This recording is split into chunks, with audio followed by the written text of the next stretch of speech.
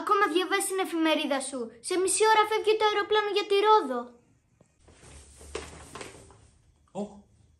Το ξέχασα τελείως. Βάλει τα ρούχα σου και φύγαμε. Έτοιμος? Έτοιμος. Φύγαμε? Ναι. Πάμε με την νίκη γερά, αλλά... Έζησα ταξίδια στην Ευρώπη και στα τοπικά. Γεια σας. Λοιπόν, φτάσαμε αισίως στο 5ο επεισόδιο, την 5η αγωνιστική, και είμαι στην ευχάριστη θέση να σας ανακοινώσω ότι ο Πανιωνιος πλέον βρίσκεται στην πρώτη θέση, αφού την Κυριακή κατάφερε εντός έδρας να κερδίσει το Α.Σ και η Ρόδος, η αντίπαλος, η προσεχής αντίπαλος και η ομάδα που θα γνωρίσουμε στο σημερινό επεισόδιο, ιτήθηκε από τον Νεολιτσί, έχασε τους 3 πολύτιμους βαθμούς, βρέθηκε στη δεύτερη θέση μαζί με τον Νεολικό με 9 βαθμούς. Όπως είπα και πριν, ο προσεχής αντίπαλος του Πανιωνίου, η Ρόδος, την Κυριακή, το παιχνίδι θα διεξαχθεί στο δημοτικό στάδιο Διαγόρα στη Ρόδο, ένα παιχνίδι το οποίο φυσικά θεωρείται ντέρμπι και δικαίως, αφού οι δύο ομάδες, ο Πανιώνιος και η Ρόδος, είναι από τους πρώτους διεκδικητές για άνοδο στη Β Εθνική.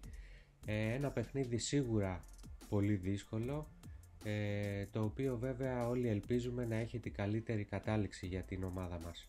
Η Ρόδος έχει γράψει τη δική της ιστορία στο ελληνικό ποδόσφαιρο, αφού ήταν η πρώτη ελληνική νησιωτική ομάδα, μετά την Κρήτη βέβαια, που αγωνίστηκε σε επίπεδο Α Εθνικής. Μετράει 4 συμμετοχές στην Α Εθνική και 16 στη Β. Συνολικά από τα 53 χρόνια ιστορίας της αριθμεί 43 παρουσίες στα εθνικά πρωταθλήματα. Αυτό όμως θα το δούμε στη συνέχεια πιο αναλυτικά. Συνοπτικά, η επίσημη ονομασία της Ρόδου είναι Αθλητικός Σύλλογος Ρόδος. Η ίδρυσή της είναι το 1968, έδρα είναι το δημοτικό στάδιο του Διαγόρα, προπονητής ο πολύ γνωστός παλέμαχος ποδοσφαιριστής του Παναθηναϊκού Νίκος Κουρμπανάς.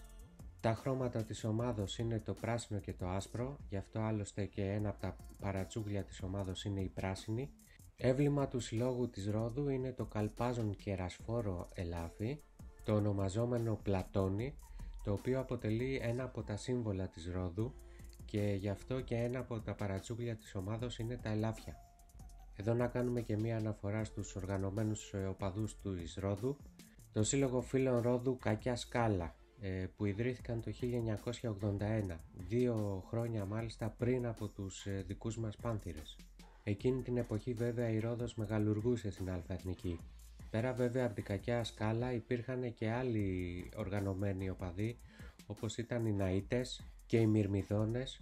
Τελικά μόνο η Κακιά Σκάλα διατηρήθηκε και υποστηρίζει διαχρονικά τις προσπάθειες των ελαφιών για άνοδο στις μεγαλύτερες κατηγορίες.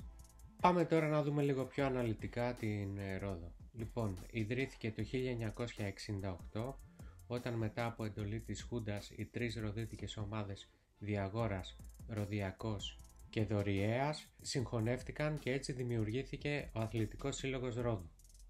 Την επόμενη χρονιά ξεκινάει από τη Β Εθνική και μέσα σε μία περίοδο 10 ετών θα καταφέρει να αγωνιστεί για πρώτη φορά στην Α Εθνική το 1978. Το 1980 υποβιβάζεται στη Β Εθνική, αλλά σε μπαράζ αγώνες με τον πρώτο της Β Εθνικής στο Εγάλεο τελικά θα επικρατήσει και έτσι θα παραμείνει στην Α Εθνική για 3 χρόνια. Από το 83 μέχρι το 85 αγωνίζεται στη Β Εθνική, το 85 θα πέσει στην Γ Εθνική και το 88 στη Δ Εθνική. Το 1994 συγχωνεύεται με τον Διαγόρα Ρόδου, ο οποίος είχε ξαναδημιουργηθεί το 1970-71 και ιδρύουν την Ένωση Ρόδου Διαγόρα. Η ένωση αυτή όμως το 1998 διαλύεται και επανιδρύεται ο Αθλητικός Σύλλογος Ρόδου.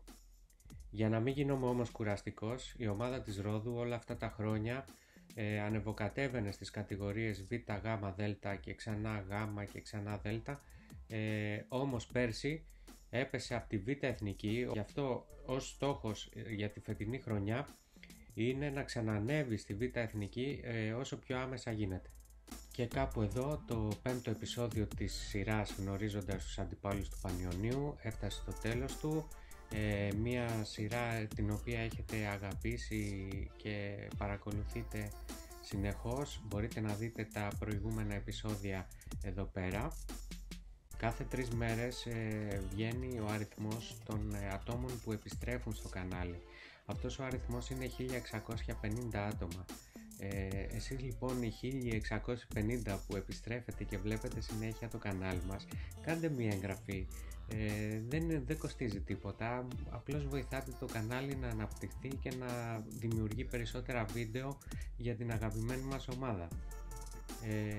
Οι υπόλοιποι που έχετε κάνει ήδη εγγραφή, μπορείτε να πατήσετε το καμπανάκι ώστε κάθε φορά που ανεβαίνει ένα καινούριο βίντεο να είστε οι πρώτοι που θα ειδοποιήσετε για το καινούριο βίντεο, και ένα like βοηθάει πάρα πολύ στον αλγόριθμο του YouTube. Τέλος, αν θέλετε μπορείτε να αφήνετε και σχόλια κάτω από τα βίντεο ώστε να με βοηθήσετε και εμένα να καταλάβω τι θα θέλατε να δείτε παραπάνω στο κανάλι, κάποια θεματολογία που ίσως θα μπορούσα να ασχοληθώ με αυτή, και ας ελπίσουμε φέτος ο Ιστορικός να τα καταφέρει και να ανέβει στη Super League Β. Εμείς θα συνεχίσουμε να είμαστε κοντά του. Καλή συνέχεια σε ό,τι και αν κάνετε. Give a damn about a hater when I feel like it. Not today, not today, not today, not tomorrow. Get out my way, please, I'm tryna get paid.